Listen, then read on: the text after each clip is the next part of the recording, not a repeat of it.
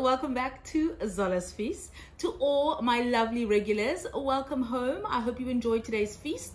If you are new here, please hit that subscribe button and officially join the family.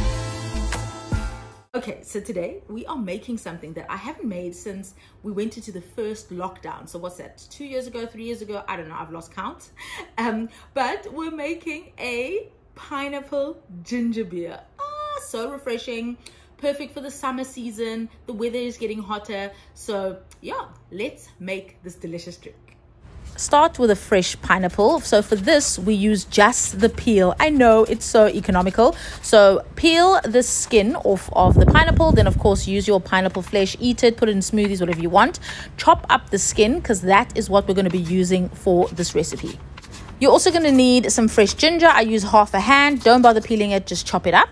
Into a large bowl, add 2 cups of sugar, then 2 cups of boiling water, just so you can dissolve it. If you don't like it too sweet, you can halve the sugar.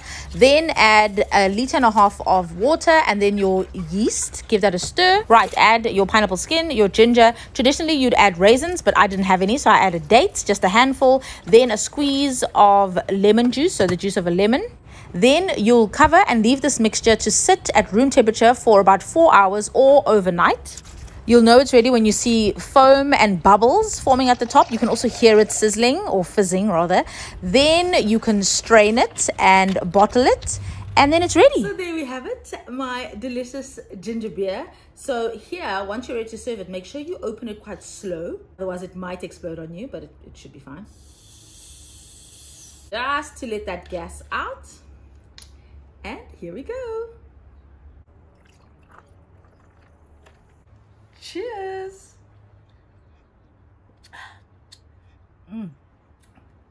It is so refreshing. And to think I made this using the peels of a pineapple.